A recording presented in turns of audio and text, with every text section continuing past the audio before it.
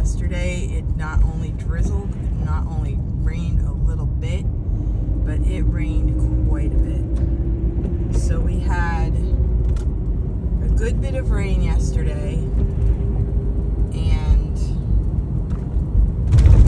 it is 56 degrees, so the temperature is about the same that it was yesterday, but looks like blue skies today. Really pretty. Yesterday, we did end up going to the Deerfield Fair after I had school, and unfortunately it rained, so we ended up sitting inside and just chit-chatting with some friends that we met that we haven't seen in a long time. It was really nice to catch up with them. But this morning the sun is out and it is really nice. It looks like it's going to be a great day. So I'm glad, because people come from far away to work at the fair, and I hope that you can see the beautiful colors on the trees as I drive along. This is the road that I live on, and I just drive out this road every day to work in southern New Hampshire. So this is a road that is probably historical, right? It's a lot of older homes. It's not a new neighborhood. I just love how the trees just kind of make a little, like you're going through a tunnel. It's kind of pretty. And I just wanted to make some videos that would kind of showcase the foliage in New Hampshire this time of year. It just seems to creep up on you. All of a sudden you notice there's a few leaves that are turning and a few more, and it usually takes a few weeks before the leaves get to a peak of vibrancy. And every year it could be different.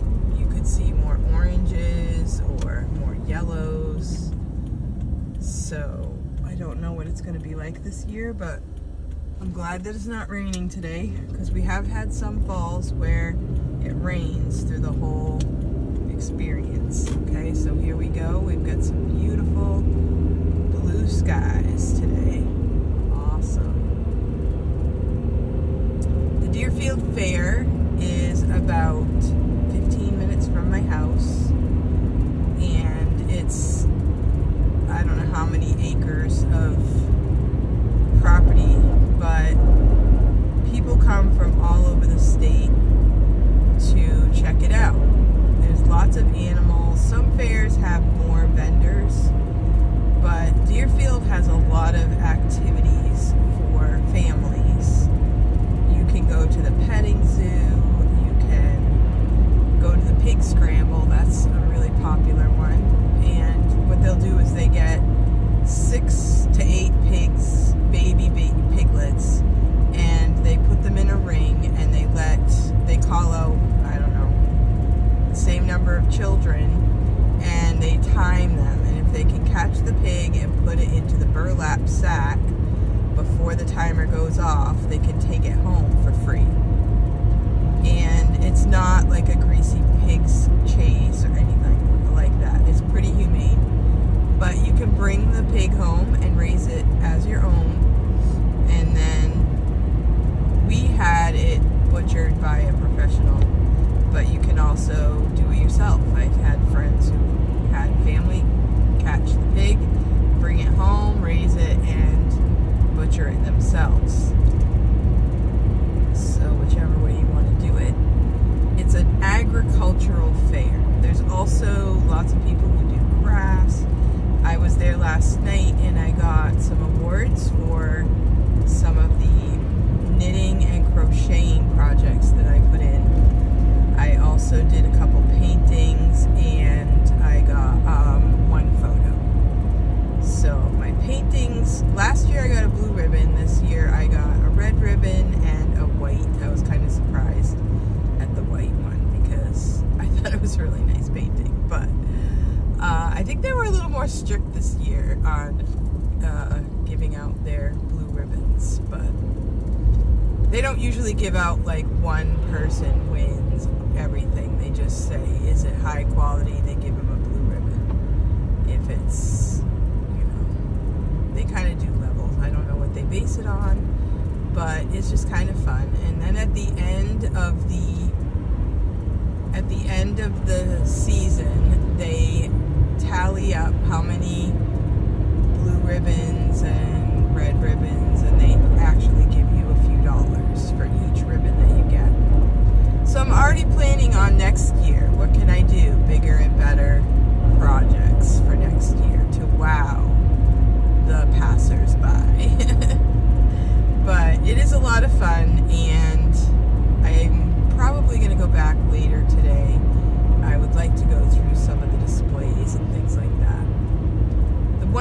hardest thing is you go with family members and, you know, they want to look at this and you want to look at that. That's the hardest part, is getting to see everything. When the kids were little, it was awesome because I could lead them around and pretty much have control of the situation, but it's different when other people have things they want to do. We like the hoss pulling. They have draft horses that pull huge pallets of concrete. You see how far they can pull those things. And that's kind of fun. They also have horse shows where they show off beautiful horses and people who ride them.